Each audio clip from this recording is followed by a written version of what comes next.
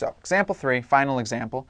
We've got a US quarter on a turntable. Now the quarter is spinning at 1776 RPM, which is revolutions per minute, and it has a diameter of 24.26 millimeters. So 24.26 millimeters.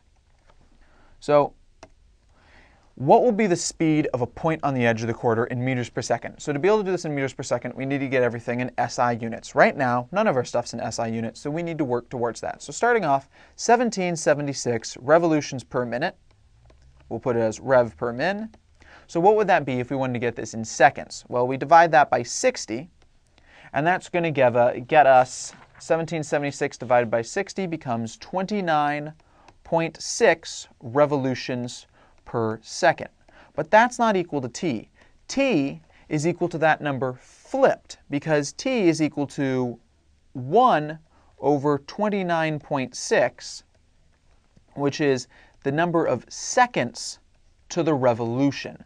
So how many seconds does it take to give you a revolution? So it takes 1 over 29.6 seconds per revolution occurs, which makes a lot of sense. If we get 29.6 revolutions in a second, then if we want to see how many seconds it takes to do that, we're going to have to flip it. We'll take the reciprocal. 1 over 29.6 is equal to 0.0338 seconds. So that's how long it takes to give us a single revolution. So what's the diameter if we want that in SI units?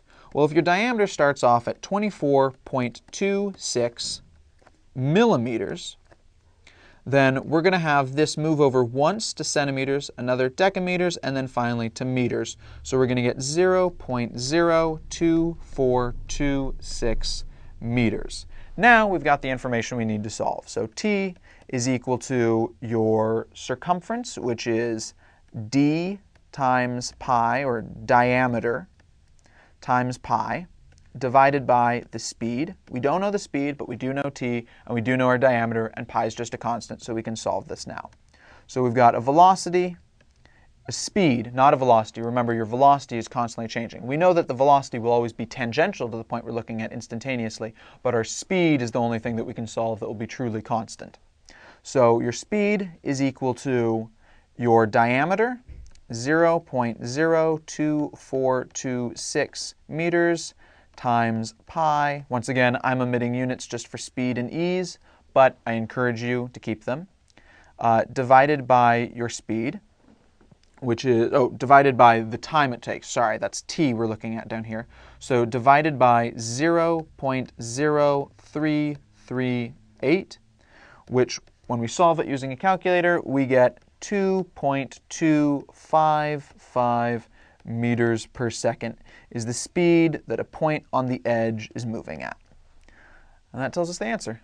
I hope you enjoyed this. I hope you learned something, and we'll see you again later when you come back to Educator.com for the next lesson. Goodbye.